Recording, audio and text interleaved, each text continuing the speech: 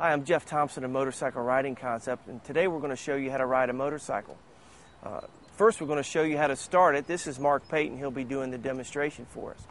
Okay, to start this particular motorcycle, he's going to reach up and turn the key to the on position. When he does that, in your speedometer cluster, two lights will illuminate. A green light with an N, which is the neutral light, and a red oil pressure light.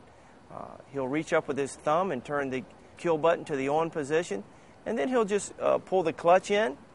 Remember, this particular motorcycle has a safety switch for the clutch. And now he'll just push the yellow button with his thumb to start the motorcycle. Remember, it's important for you to know where all of your buttons and switches are on the motorcycle so you can keep your chin up and look farther down the range. Now that the engine is started, that red oil pressure light should go out. If it does, then you can release your clutch and just relax your hand a little bit. Remember, it's important when you go to pull the clutch in shifting, it's important for you to know that when you pull the clutch in and release the clutch, it should be a smooth application.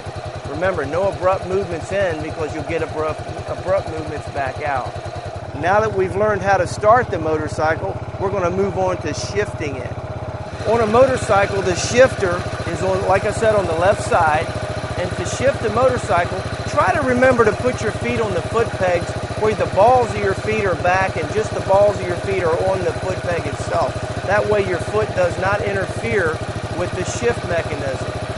As you're riding down the road, that would be important. So for him to put it in first gear, let me qualify first by saying this motorcycle is on a jig to keep the rear wheel off the ground so we can show you how to shift it without moving the motorcycle. He's going to reach up with his hand and grab the clutch, pull the clutch in, depress it all the way, and then just push the shifter down one click into first gear. Unlike your car where you have a standard H shift pattern, a motorcycle pattern is all linear. So think of your hand as the shift pattern. First gear is all the way down, neutral is in between first and second, then you have second gear, third gear, fourth gear, and fifth gear. So he's already shifted it into first gear. He's going to ease the clutch out, give it a little bit of gas, and the rear wheel now should be turning. And it is. As he rides down the road, he'll pull the clutch in, put his toe underneath the shifter, and bring it all the way up into second gear. Let the clutch back out, and now he's riding in second gear. Now he's going to shift to third gear by doing the same thing. He's going to pull the clutch in, bring the shifter up to third gear, and ease the clutch out into third gear. And he's riding down the road just like he would. For this demonstration, we're not going to go any higher than third gear.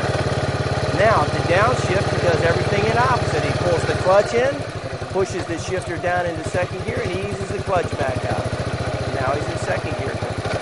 Now he's going to pull the clutch in, shift down to first gear, and come to a stop. This is the only time, really, that we want you to look down at the gauge. He can look down at the gauge and just lift his toe up in between first and second where the green neutral light comes back on. If that's the case, then he can reach up with his thumb and turn the engine on. And that's how you shift a motorcycle. Remember, when you're shifting the motorcycle and operating the instruments and the clutch, we want you to raise your gauge, which means raise your chin up and look farther down the road. We don't want you to get encumbered by looking down at your levers and your instruments when you're trying to shift. That's a dangerous situation. Okay, now that we've learned how to shift the motorcycle, we're going to move on to learning how to find your friction zone.